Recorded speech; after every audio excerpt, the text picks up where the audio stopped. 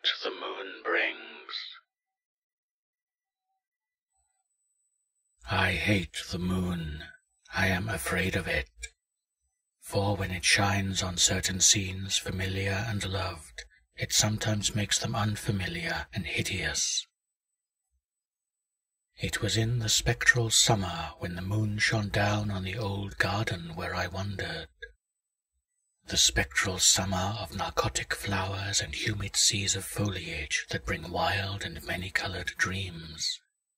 And as I walked by the shallow crystal stream, I saw unwonted ripples tipped with yellow light, as if those placid waters were drawn on in resistless currents to strange oceans that are not in the world. Silent and sparkling, bright and baleful, those moon-cursed waters hurried I knew not whither, whilst from the embowered banks white lotus blossoms fluttered one by one in the opiate night wind and dropped despairingly into the stream, swirling away horribly under the arched, carven bridge, and staring back with the sinister resignation of calm, dead faces. And as I ran along the shore, crushing sleeping flowers with heedless feet, and maddened ever by the fear of unknown things on the lure of the dead faces, I saw that the garden had no end under that moon, for where by day the walls were, there stretched now only new vistas of trees and paths, flowers and shrubs, stone idols and pagodas, and bendings of the yellow-litten stream past grassy banks and under grotesque bridges of marble. And the lips of the dead lotus faces whispered sadly, and bade me follow, nor did I cease my steps till the stream became a river, and joined amidst marshes of swaying reeds and beaches of gleaming sand the shore of a vast and nameless sea. Upon that sea the hateful moon shone, and over its unvocal waves weird perfumes brooded, and as I saw therein the lotus faces vanish, I longed for nets that I might capture them and learn from them the secrets which the moon had brought upon the night. But when the moon went over to the west, and the still tide ebbed from the sullen shore, I saw in that light old spires that the waves almost uncovered, and white columns gay with festoons of green seaweed.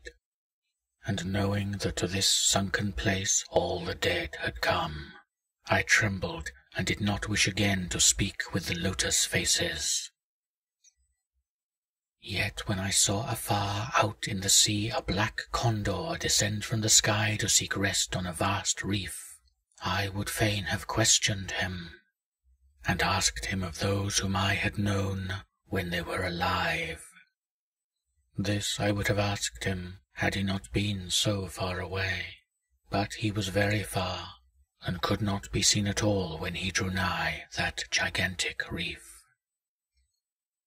So I watched the tide go out under that sinking moon, and saw gleaming the spires, the towers, and the roofs of that dead, dripping city. And as I watched, my nostrils tried to close against the perfume-conquering stench of the world's dead. For truly, in this unplaced and forgotten spot had all the flesh of the churchyards gathered for puffy sea-worms to gnaw and glut upon. Over those horrors the evil moon now hung very low, but the puffy worms of the sea need no moon to feed by, and as I watched the ripples that told of the writhing of worms beneath, I felt a new chill from afar out whither the condor had flown, as if my flesh had caught a horror before my eyes had seen it. Nor had my flesh trembled without cause, for when I raised my eyes, I saw that the waters had ebbed very low, showing much of the vast reef whose rim I had seen before. And when I saw that this reef was but the black basalt crown of a shocking icon, whose monstrous forehead now shone in the dim moonlight, and whose vile hooves must pour the hellish ooze miles below, I shrieked and shrieked, lest the hidden face rise above the waters, and lest the hidden-eyed look at me after the slinking away of that leering and treacherous yellow moon. And to escape this relentless thing, I plunged gladly and unhesitatingly into the stinking shallows, where amidst weedy walls and sunken streets fat sea-worms feast upon the world's dead.